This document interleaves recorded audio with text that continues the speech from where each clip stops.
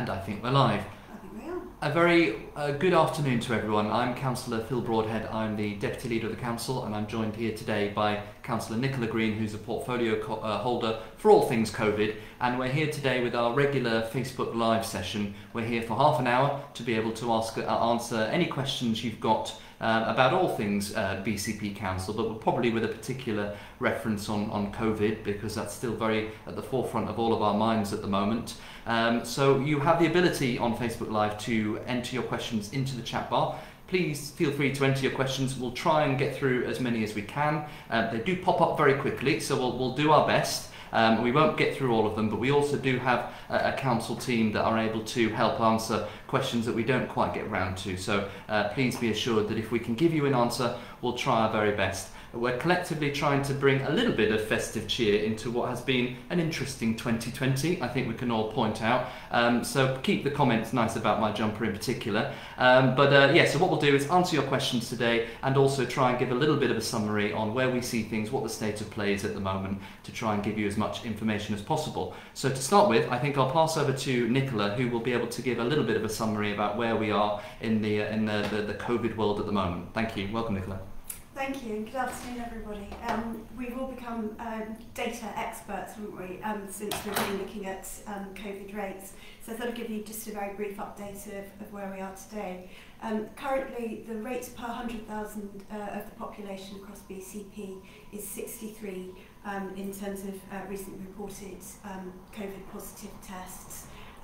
For those of you who have followed the data, you will be aware that this is actually less than a third of the figure that we were at prior to the previous lockdown. So there's a lot of positive news to be found in that. We know that the lockdown has made a difference, and we know and we have reason to be very grateful to people who've made some sacrifices to follow the rules. But we know that the rate at which that number has been reducing has started to slow down. I think that's inevitable statistically. I'm sure somebody will tell me. But actually, it shows that there is still more to do, and it doesn't put us right at the very bottom of the rates around the country. And you will have seen that a number of places are experiencing rises in their population and in the positivity rates, and the government is imposing further restrictions on those areas. So we were expecting discussions to be taken at a national level today. It looks as though those will be taken, the decision will now be taken tomorrow. And at that point we will have further updates about any potential change in the tiering that we're in. Thank you, Nicola. So yeah, I mean, to underline that, it looks like good news, doesn't it? Obviously, we're now at 63 per 100,000. That's down from 85 from per 100,000 last week. You look at how that compares, and actually, you then look at the number of patients that are in hospital. It was 127 last week, and it's down to 88. These are quite positive figures, but of course, as we all know, things can change very, very quickly. So particularly as we enter this festive period, we'd continue to urge everybody to follow all of the guidance and the rules, not least because that will help us to make the case for moving down the tiers as we go forward. As Nicola has pointed out, we're now getting the announcement if there will be any changes tomorrow. I think it's pretty safe to say that we're not necessarily expecting any changes. There's a question here from Chris Lee in the message bar about, well, will we be in tier 3? I mean, that looks quite unlikely. There are a number of areas in the country that have gone from tier 2 to tier 3, so the wrong direction. But of course, that's because their caseloads and prevalence of the virus has been increasing. It's quite the opposite down here. We have seen a decrease. So what we continue to push for, particularly to help support of all of our local businesses that are really continually severely affected by the ongoing pandemic, we will continue to push, if possible and if safe, to move down into tier 1. But of course, things change on an almost daily basis, and we'll just have to keep all pulling through together.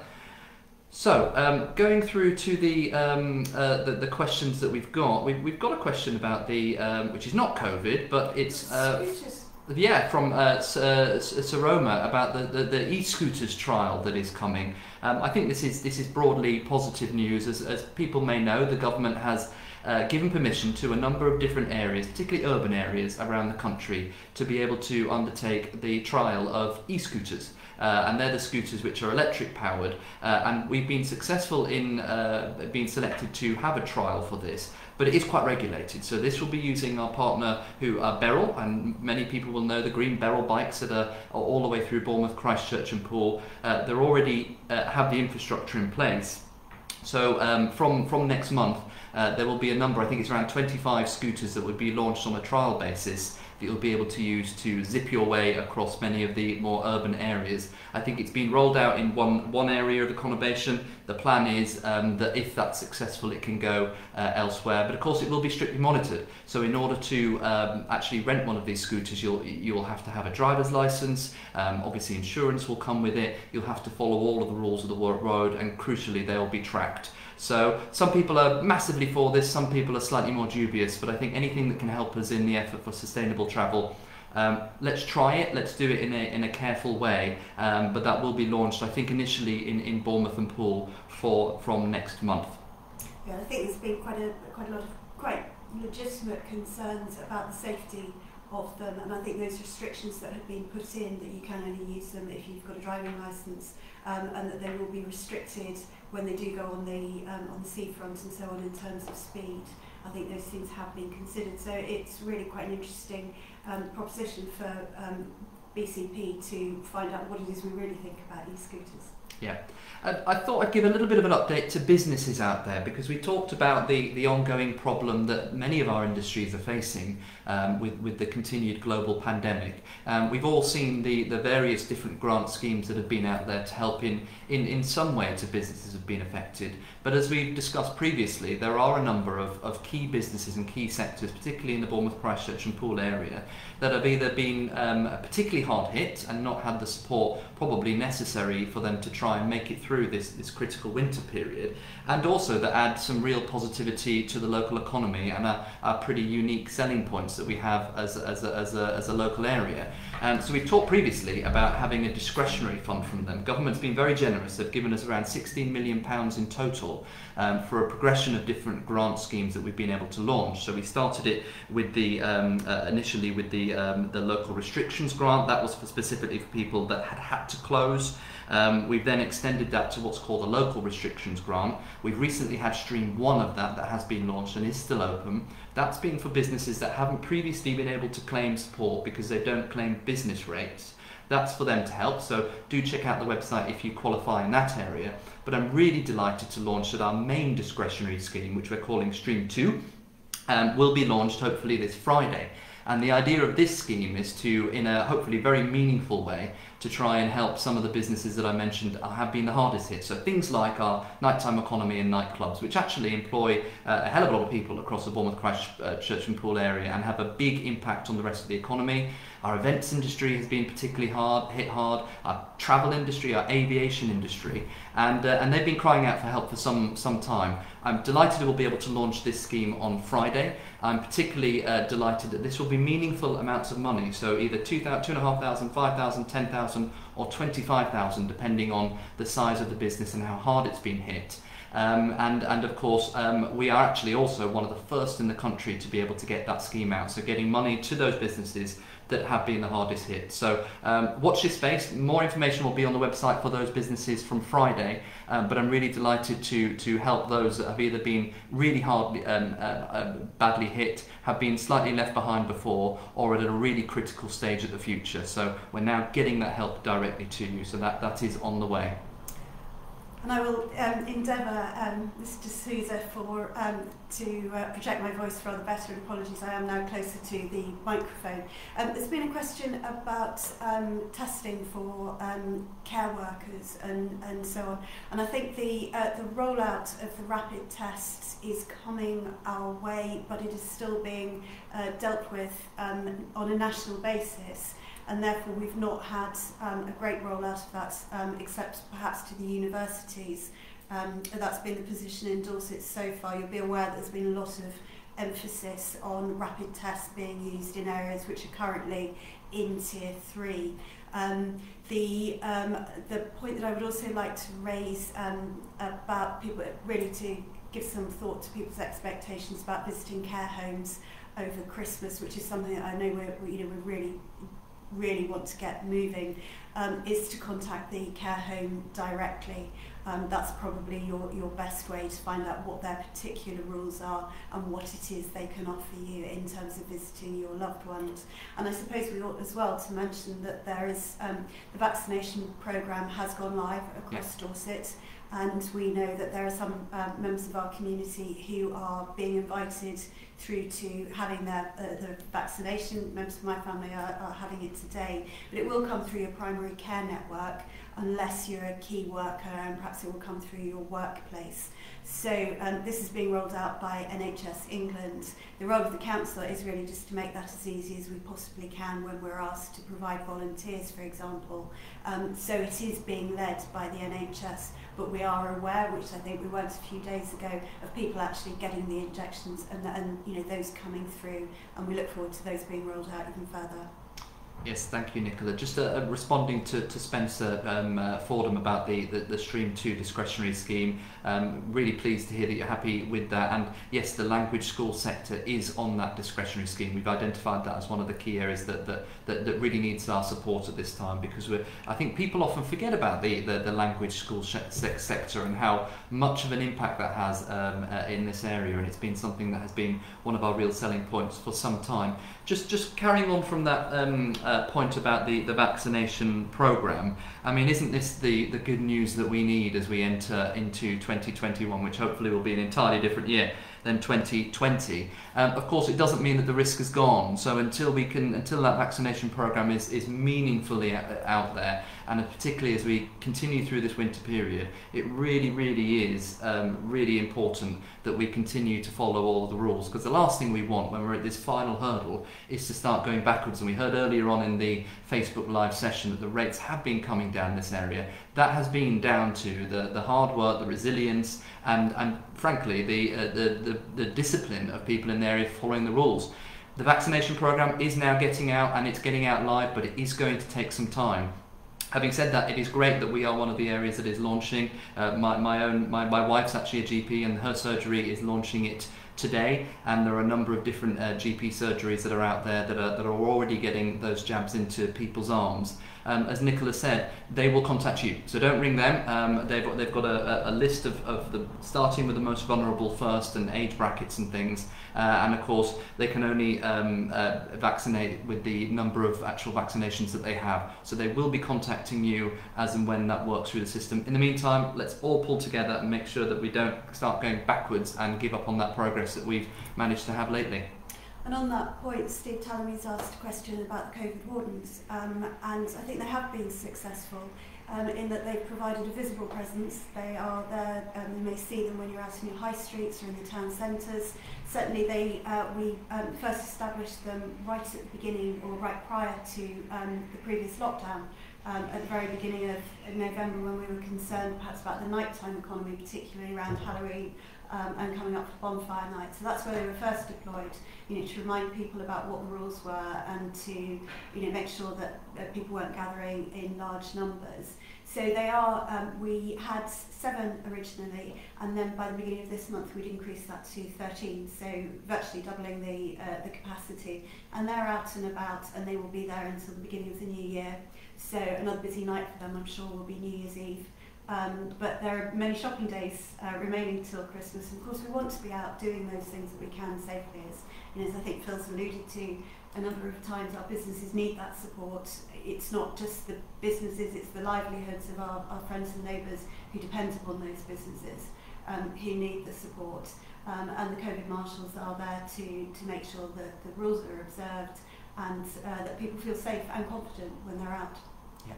And on that point about our businesses, I sound like a bit of a broken record of this, but across the Bournemouth, Christchurch and Poole area, we don't just have Bournemouth High Street, Poole High Street, and Christchurch. We've got 17 different high streets of all different flavours that really need our support at the moment. It's why we've launched the Shop Local campaign, the Rediscover Safely, which is all about getting out there and supporting your local high streets as much as possible, because boy do they need it at the moment. You know, one of the positives of being in Tier 2 rather than a lot of the country that's in Tier 3 is that a number of our hospitality and retail and things that have to close in some of the other tiers are still open, and they put a tremendous amount of effort into being COVID safe, COVID secure. As Nicola's pointed out, we've got our COVID marshals out there to make sure that things are as safe as possible.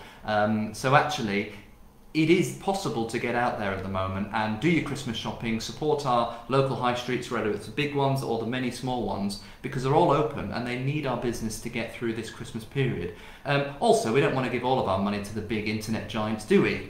You know, we've got some fantastic independents out there offering all sorts of things. So let's get out there and support them. Spend loads of money this Christmas to help our local businesses, and also because I think we just need to give each other lots of gifts, because we just need some positivity as well, don't we? So let's try as much as possible to support our local economy. Yeah, and I think we're focusing on what we can do within whichever tier we're in. And there's been discussion in the feed about should we be in Tier 1, should we be in Tier 3. Whereas I think the likelihood is, as we've often found ourselves, that we're somewhere in the middle. But whichever tier it is, there are rules which will allow us to socialise with our families, within our households. And if you find that, if you feel that the Christmas bubble is for you, and it won't be for everybody, there are further opportunities there, and businesses will be very, very pleased to see, I have no doubt. But on that point, I think it is worth saying, and if the Director of Public Health were here, I'm sure he would be saying the same thing, whereas I wouldn't normally speak for anybody else. It's there are rules there are some relaxations over Christmas, which for some people will be absolutely crucial. If you feel that it's really important to your welfare, the well-being of your family, then those rules have been relaxed within reason for that purpose. But some people will feel, actually, for me, for us, it's right not to extend our circle for those few days, and actually we prefer, and that's fine too. Yeah. So for those of us just joining us, welcome. I'm Councillor Phil Broadhead, the Deputy Leader of the Council. This is Councillor Nicola Greene joining me, who's our Cabinet Member for COVID Resilience. We're here for our regular half-hour session to answer your questions, give you an update on the state of play, particularly regarding the COVID situation. So if you are just joining us, you're very welcome. We apologise from all the comments about my jumper. It's not going down particularly well, but it's nothing that I don't hear at home. So I'm more than happy to hear your questions. One just come through from Sean Haywood about whether we are still on Tier 2 or whether we have moved. The government has changed the announcement. The announcement will be coming now tomorrow. So at present, we're still in Tier 2, as we heard earlier on. We've seen quite a positive decrease in the case levels and also the number of people with COVID in hospitals on a week-by-week basis, and that has continued over the past week. So we will continue to lobby if all the powers that be think it's safe for us to go into Tier 1. But as things stand, we are still in Tier 2, and I don't think we're necessarily thinking that's going to change immediately. There's a question that's come through from Sarah Churchill around a bit of an unusual question, and not many people will know about this, but it's about selective licensing and why selective licensing was on the agenda. Well, Sarah, what I will say is that, as you probably know, we've had a change of administration. So we're the new administration that has come in over the last couple of months. The selective licensing was something that was pursued by the previous administration, and we've now got some decisions about whether to take that through or not. I think I'm pretty safe to say at this time that a number of us are very dubious about selective licensing, and I don't think it's going to be a priority for this new administration and carry forward. For those that don't know what selective licensing is, that is essentially forcing rented properties in certain areas to have to register for a scheme which costs landlords a certain amount of money. And of course, whilst any licensing process has its benefits of being able to keep track a little bit more of things and standards, what it does tend to do is actually put the financial burden, it just transfers straight from the landlords onto the tenants, and there is a real danger with things like selective licensing that they end up punishing the poorest. I think we've got much more creative and clever ways of ensuring that standards are raised in the private rented sector. We've got a fantastic team at the council. In the previous authorities, we had things like the Operation Galaxy, which was a way of doing exactly what selective licensing does, without burdening the poorest with the inevitable knock-on financial consequence. So I think it's very likely that that's not something that we will be pursuing. Right, moving on to other questions. Keep your questions coming thick and fast. We're about 20 minutes in. We've got another 10 minutes, and we're happy to answer any questions you've got, particularly about COVID, but about anything else that the council is doing as well. And while we have a moment's pause, I'm going to put in a shameless plug for the winter grant scheme, which has come through. And this is, you may know of it through the Marcus Rashford scheme to promote a resource which means that children don't go hungry through the school holidays, particularly children who are eligible for free school meals. And we've been allocating nice amounts of money from government, which isn't something that we often say. But what that's enabling is a scheme for children who are eligible for free school meals to have vouchers of £15 per child per week, which will go to the parents or the carer, to be spent in any supermarket, and they can come into your phone, they can come in by email, or you can have the paper vouchers. So 3 days before the end of the term, what I'd like to remind you is if there is anybody who hasn't claimed their eligibility, and we've had fantastic take-up, I have to say, but there will still be some people who might not have thought about it. So you've got those few days left to do it through school, and they are so efficient. They really know how to push on through this. But there are other routes, and you will find them on the council website through the Together We Can pages if you're unable to do it before the end of term. But really, if you know somebody, this would be a really fantastic time to make sure that they've really grasped that eligibility before the end of term. Thank you, Nicola. There was a question a bit earlier, and apologies, I flipped through from Cheryl, about the application process for discretionary grants for businesses that do not have business rates but have been severely impacted by the COVID pandemic.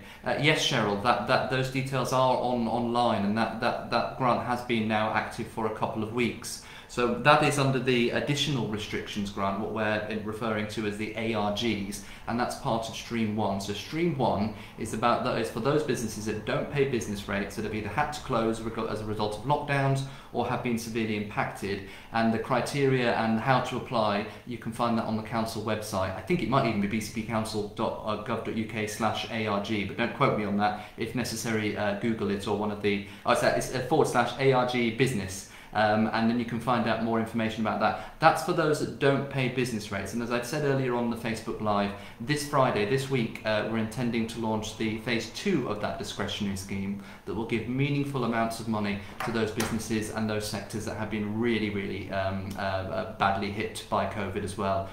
We've been listening to a number of them. We've been hearing that we're at an almost existential crisis with some of these businesses. And, as we talked about earlier on with the vaccines and some of that positivity on the horizon, if we can try and just get through this winter period, support our local business where possible. I've seen a number of comments about me saying spend loads of money. It was slightly tongue-in-cheek. Not everybody can, but we can all help in our own way to help support those people, whether that's through volunteering, whether that's through shopping locally, or whether that as a council is directly supporting those businesses that really need our help. We're all in this together, and we've all got to pull through it together. And again, just one more plug, until the end of the week, our Family Hubs, the children's centres, as many of us used to know them, will be collecting, if you wish to donate, any presents for children from newborns up to older teenagers, and they will make sure that they get distributed to people who need them. And I have to say, there has been it's truly magnificent, the response of the BCP community, people who have given of their time, they've given money to food banks, and they've donated gifts and so many things, and they are going through to where there is need, and thank you really for all that you've done.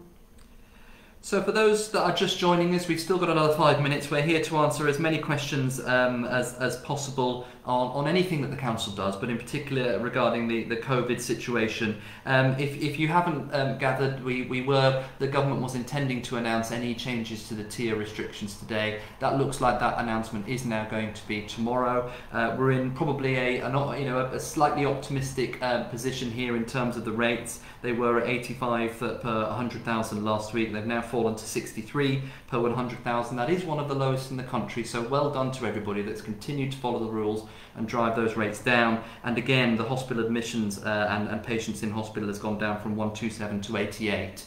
That does mean that we're in a spot where that does continue to fall. There has been a slight level off in that falling, so we all just need to make sure that we don't do anything to put that continued fall at risk, not just because it's all of our health concern, but also as the relaxations come in with Christmas. I'd love to be in a position, wouldn't we all, that those rates continue to fall. We can move down into that tier 1, we can open up a little bit more, which will give us all the freedom I'm sure we all want, but also help our business community as much as possible. So keep following the rules. We've got Christmas around the corner, as we've all heard, and the government has announced today there's no change to the formal the relaxation of what are the formal rules around Christmas. However, there's a continued push that if you don't have to, and you particularly if you're one of those that are at risk, just think sensibly. We're all in this together. We all take some personal responsibility for that. But of course, collectively, we wouldn't want to end up in a position where all bets were off for Christmas and then we end up with further lockdowns or anything. That wouldn't help anybody. So they're going in the right direction. Let's just keep it that way.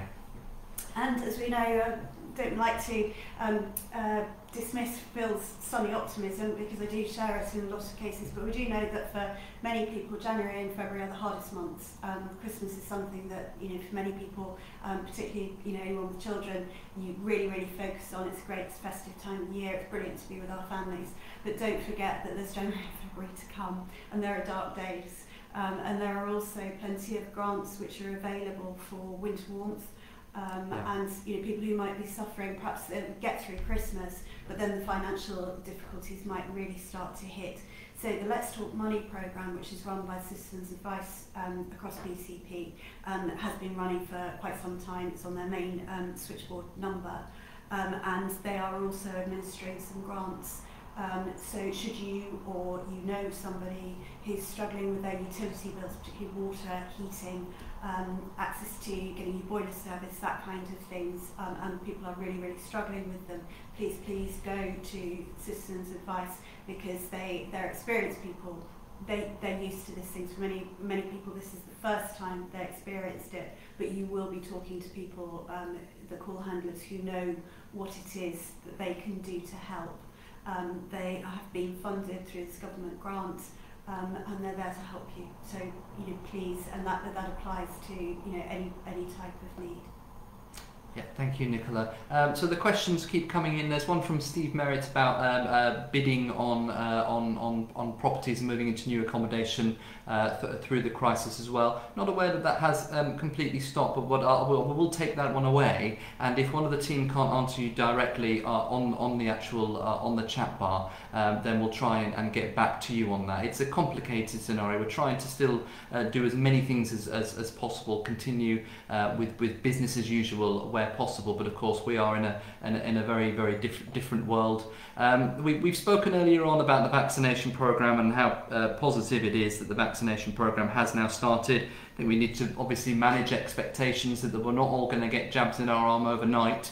There's a process that's going through this. As Councillor Greene had mentioned earlier on, this has been led by the NHS. The council are here in a support role to help with to facilitate where possible, and of course a lot of that is through the local GP surgeries as well. So I know that a number of our GP surgeries across the Bournemouth, Christchurch and Poole area are today commencing their vaccination programmes. They're getting the amounts through on a day-by-day basis, so they're having to make those calls about how many they can accommodate as and when the vaccinations come in. But I think it's obviously positive news, but the main message is don't contact them, they will contact you. They're working very hard to prioritise those people that are at the most in need, and if you are in that category, you will be hopefully top of that list, and they'll be in contact as soon as they're able to. A lot of people to get through, and in the meantime, let's all to keep hammering home the message. Stay safe in the meantime, so that can work through and hopefully mean that 2021 can be a lot better than 2020.